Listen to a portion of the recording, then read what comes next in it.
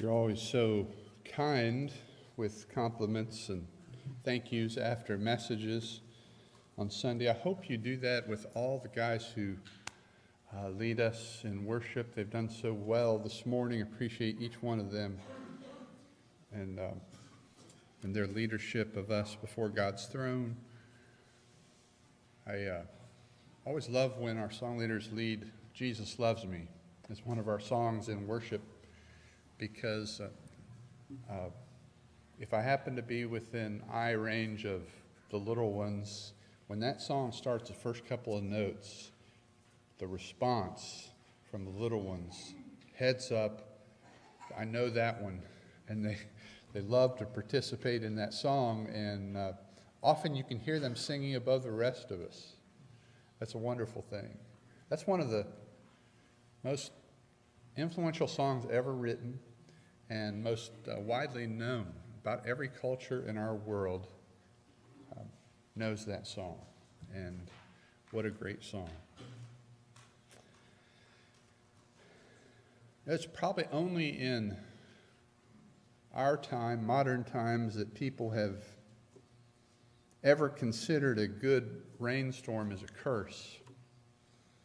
You know how it is, you have something planned, you have a picnic planned, something outdoors, and your thought is, I hope it doesn't rain. Or a golf outing, is it supposed to rain? Or a trip to the beach, let's just hope it doesn't rain all week long. Somehow I can't imagine Abraham tuning into Weather Channel and fretting about the Doppler radar readouts. I doubt Moses was much concerned about a shower or two. And Noah, well, maybe Noah had some rain issues, but that's another sermon. Rain was vital in the ancient world, especially in the land of the Bible, which is very arid climate, very dry, and a lot of it is desert, and so they're in great need of rain. And so they prayed for rain, and a lot of times built their religion around it. And when it came, they praised God. And in the land of the Bible, the people looked forward to the two rainy seasons of the year, and when they didn't come, they were greatly distressed. So they thought about the former rains. They called the former rains. They came around October, and that sort of preceded their time of planting. And then the latter rains came about April and preceded the time of harvest. And for them, this is how serious it was. When the rains didn't come, people could die. Famine arose, no food. Drought was much more feared than things we fear, like a tornado or a severe thunderstorm. So it shouldn't surprise us that rain and drought play a major role in the Bible, especially in the Old Testament. Sometimes actual rainstorms or droughts play a role in the story itself that we read, and many times just the image of rain or drought is used as an illustration of something deeper, since the people were so familiar with it and it was such a part of their daily existence. And that's the case with our lesson this morning, the text of our lesson. It comes from the book of Hosea, who's the first of what we call the minor prophets, minor just meaning shorter prophets. And he's located right after Daniel in your Old Testament. If you want to open Hosea, we'll be reading there in just a moment. Hosea chapter 6 in particular is a call to the people of his day to repent and to fully turn to the Lord God of Israel. I want us to begin in Hosea chapter 6 with verses 4, 5, and 6 in our reading there. It begins this way: "What shall I do with you, O Ephraim? What shall I do with you, O Judah? Your love is like a morning cloud, like the dew that goes away early. Therefore, I have hewed them by the prophets. I have slain them by the words of my mouth, and my judgment goes forth as the light. For I desire steadfast love and not sacrifice, the knowledge of God rather than burnt offerings. We're dealing with, in this text, unfaithfulness, and punishment is coming to the people for their unfaithfulness. And really the only chance to avoid the punishment is to respond in the way that the chapter opens, verses 1 through 3. And that's really the text that I want us to spend our time on this morning. So let's see how the chapter opened. Verse 1, come, let us return to the Lord, for he has torn us, that he may heal us. He has struck us down, and he will bind us up. After 2 days, he will revive us. On the third day, he will raise us up, that we may live before him. Let us know. Let us press on to know the Lord. His going out is as sure as the dawn. He will come to us as the showers, as the spring rains that water the earth. Do you hear the forecast in those verses? The forecast is for rain. Not rain from the clouds or rainfall as such, but R-E-I-G-N, the reign or the rule of God. God is in control, Israel, Hosea is saying to them. He's trying to remind them of that fact. God is in control, not Baal. That was the false god that they were worshiping. That was what was making them unfaithful. They worshiped him because they thought he brought rain. And Hosea is trying to remind them, no, it's your God, Israel. So Baal's not in control or any other so-called power, but it's the Lord God. He's the one who reigns. I think that's a message that we desperately need still today. I think that's something we have to understand. We may not be struggling with Baal worship, but we're struggling with some things. God reigns. God is in control. It's not politicians. It's not government. It's not the boss at work.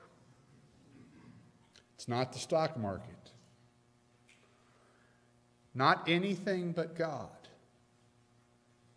And his reign is certain. There's no real question about it. Our God reigns. Well, how do we know that? Well, just like a meteorologist would, we look to the signs. See, here in Hosea 6, verse 1, it says that we know God reigns because he punishes his people. Did you notice that? Come, let us return to the Lord, for he has torn us, that he may heal us. He has struck us down, and he will bind us up. We know God's in control because sometimes he punishes his people. And then verse 2 says, we know God reigns because he restores and revives his people. Do you notice it there? After 2 days, he will revive us. On the third day, he will raise us up, that we may live before him. And then verse 3 says, we know God reigns because he is such a certain thing. Let us know, let us press on to know the Lord. His going out is as sure as the dawn.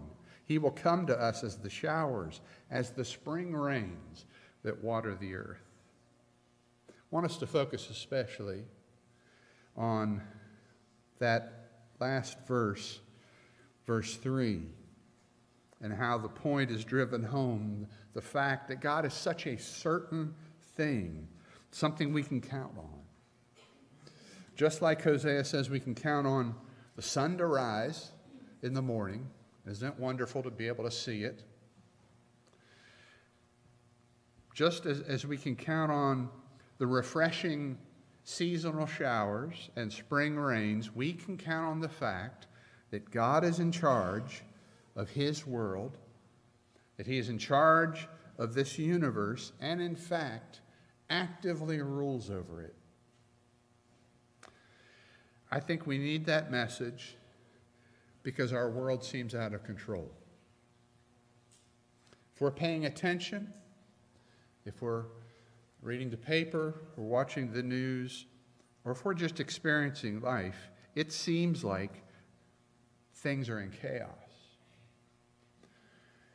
And so we need this message in a world full of wars and terrorist attacks and just the craziness of life, the violence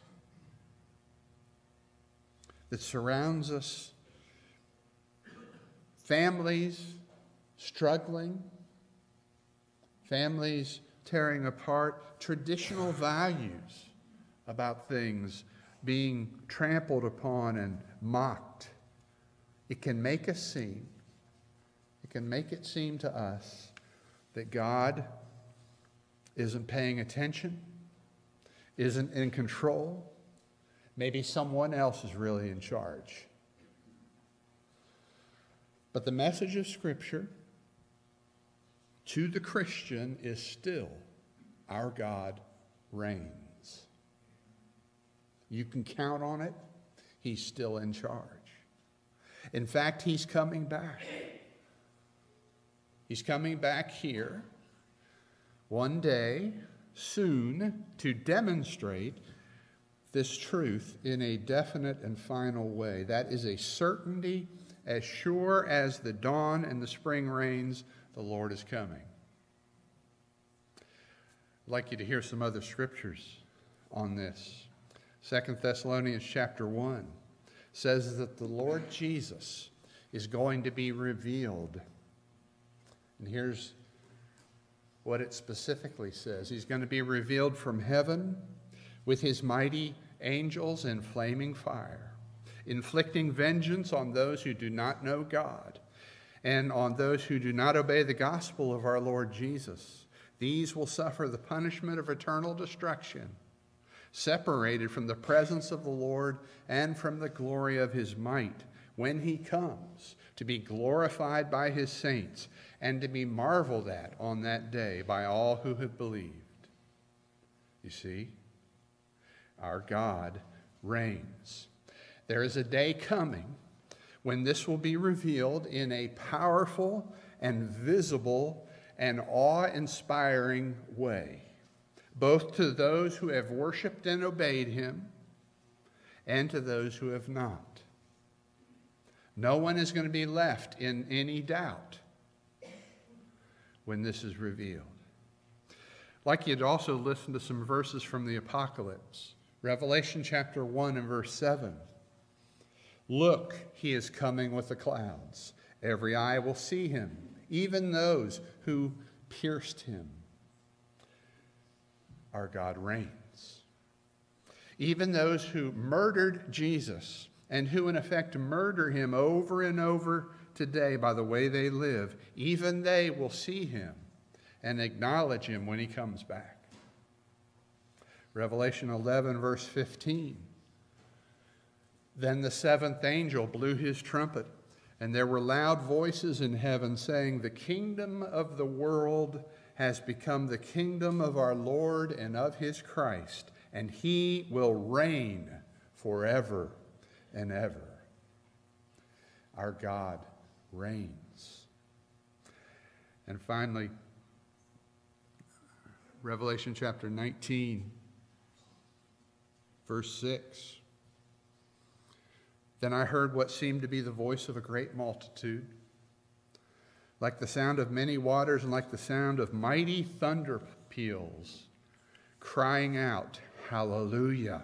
For the Lord our God, the Almighty, reigns. Our God reigns. And as a bonus, chapter 22 and verse 20, the one who testifies to these things says, Surely I am coming soon. Amen. Come, Lord Jesus. Our God reigns. So our God reigns. That is certain. And he's coming back one day soon to prove it again for a final time. How do we live until then? Hosea, I think, states it well in verse 3 of our text. If our God reigns, and he does, if he's in charge, and he is, if he controls things, how do we respond? What do we do? How do we behave as we wait for his final return? Hosea says, verse 3, let us know. Let us press on to know the Lord. How do we respond to God? We seek to know him. Not just know about him. You see, not just memorize a list of facts or verses about him, but to know him. The word to know that's used here speaks of an intimate knowledge.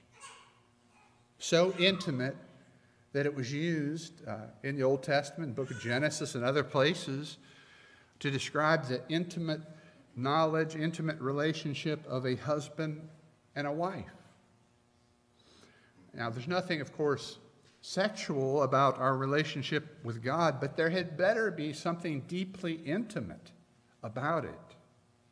Superficialities don't cut it when it comes to knowing God.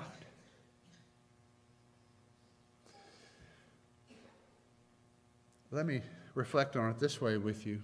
Had a friend, ministry friend in West Virginia that knew as much about Abraham Lincoln as anyone that I'd ever met, and could just recall things he had said or stories about him, and use them frequently in illustrating Scripture and so forth. And just Lincoln was his hero, and he had read and studied his life extensively. But my friend Tom had never met Lincoln, of course. Never shook his hand, never shared a meal with him, never talked with him. Had no intimate knowledge of Lincoln like Lincoln's wife did, or like Lincoln's children did, or as other contemporaries did. There's a difference in knowing some things about a person and really knowing them. There is a difference in knowing some things about God and knowing God. Knowing God intimately must be our lifelong pursuit as believers, as Christians. It's much more than an intellectual pursuit or exercise, but an intimate relationship that comes by living with him and living for him, and it has to be persistently pursued through things like prayer and study and worship and quiet time with him. Hosea says it this way. He says, let us press on to know the Lord. The results of not knowing him are devastating. And they're all around us today. When we look at the mess in people's lives, when we look at the mess in our world, this is evidence of not knowing God. They were devastating also in Hosea's day. If you look back at chapter 4 of Hosea, verse 1 there, he talks about the fact that there is no knowledge of God in the land. And then he goes on and he catalogs the results in the following verses. He makes a list of things that are a result of not knowing God. He talks about swearing, lying, murder, stealing, adultery, death, destruction. Sound familiar? Okay, these come when people don't know the Lord. When we talk about knowing God, we are not talking about being able to pass a Bible quiz or a religious test. Believe me, I have known people, I know people who can do that. They were Bible Bowl champions. They don't know God a lick.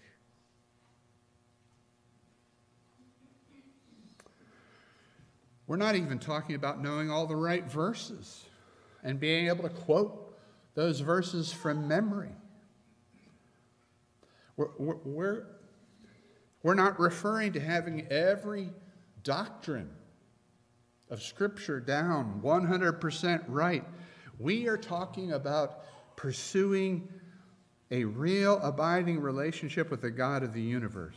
See, Israel at this time could have passed every religious quiz you threw at them, but they didn't please God. They knew exactly what God required and when in worship, but God destroyed them anyway because they didn't know God. Chapter 6, verse 6, God says to them, "For I desire steadfast love and not sacrifice, the knowledge of God rather than burnt offerings." And in case you doubt, our Lord Jesus said the same thing. John chapter 17, verse 3, his great prayer to the Father, Jesus said, listen to him, "And this is eternal life, that they may know you, the only true God, and Jesus Christ whom you have sent." Eternal life is knowing God. And this knowledge, once again, is a lifelong pursuit. It doesn't come in a flash. We might wish it would. Now, the Apostle Paul saw a flash once, a brilliant light, while he was on the road to Damascus. God confronted him, but he didn't know God yet. He didn't get to know him until he spent about 3 years with him in Arabia. Go read Paul's life. Read Acts, read his letters, and you'll see there was this period after his conversion where God revealed himself to him and prepared him for service. And see, you won't know him 5 minutes after your baptism anywhere close to as deeply as you will 5 years afterward, if you truly pursue that relationship with him. Our God reigns. Our response is get to know him. Pursue a vital, personal relationship with him. Obey him. Stay close to him all your life. Get to know him intimately. In reality, there are two pursuits that are going on. Indeed, we're to press on to know the Lord. But folks, since the day you were born, in fact, if Scripture is true, and it is, since the day you were conceived, the Lord God has been pursuing you. He wants to reign in your life. He wants a relationship with you. He was after you before you knew anything about him. And he so much wants a relationship with you that he took on flesh in Jesus Christ. And he left that heavenly throne. Name another king who ever did that. He left that heavenly throne and came down here. He allowed people like you and me to kill him, all to make it possible for us to have a real relationship with him, if we'll just pursue it. if we'll just pursue it. Don't accept a cheap imitation. Whether it's some flimsy, modern spirituality that is popular at the time. It seems like every 5 years it cycles into a new form. Or whether it's some dead, cold legalism. Neither one is any good. Seek out the real thing, a living relationship with the God of the universe and his Son, Jesus Christ. God reigns today. Are you a part of his kingdom? If we can help you with that, if we can study with you, if we can baptize you into Christ or welcome you back into his fold, the invitation and the lesson this morning is yours. It's your opportunity now to respond. Let us stand and sing.